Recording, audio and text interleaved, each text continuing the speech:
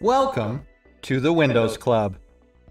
If you wish to clear the Windows search history on your system, then either read through this article on the Windows Club or simply watch this video. I will guide you through the resolution. The procedure is simple. Right-click on the Start button and select Settings.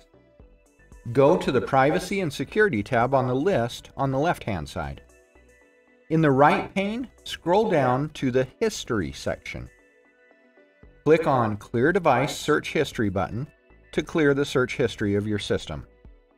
Furthermore, if you wish for Microsoft not to save your system's search history going forward, then you can turn off the switch for search history on your system.